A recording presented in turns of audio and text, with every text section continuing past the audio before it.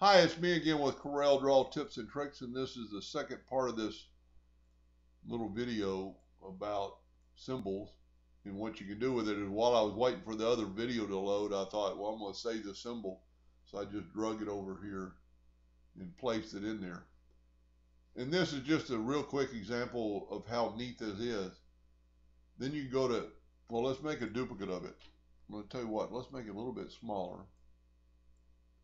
Now let's make a duplicate of it. And this is why I kind of like it over the clone tool. Make another duplicate of it. Let's just place it there. Now, no matter what you have on your screen, just click on your symbol and go down to edit. It brings up the one. And let's just color it in with yellow just for, I know yellow is not a color you can use for laser engraving, but some other people might find this helpful. And then right down here, left-hand corner, finish editing. Now all your 6 symbols are the same color. It's pretty cool and pretty quick, and you can do a lot other things with it.